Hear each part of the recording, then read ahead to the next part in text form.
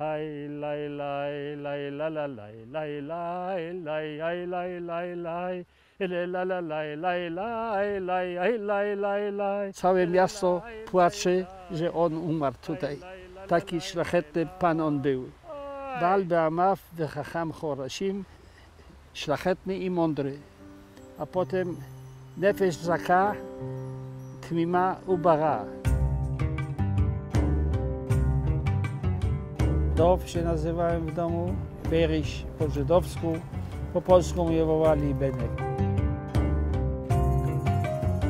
Moje dziecinne życie było bardzo, bardzo ładne, bardzo ładne.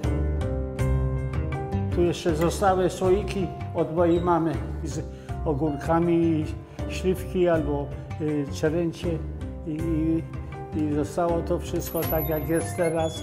Nikt to nie wyczyścił.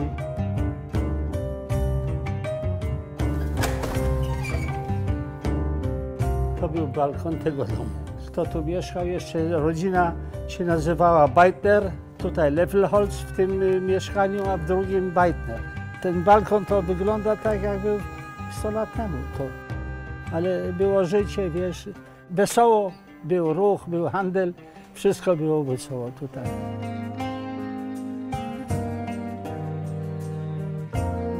To mi daje dużo smaku do życia. Nie ma dużo już jak ja, co przeżyli ten Holokaust. Nie każdy mają taką energię i taka natura, że lubią opowiadać komuś, co to było przed wojną. To jest natura.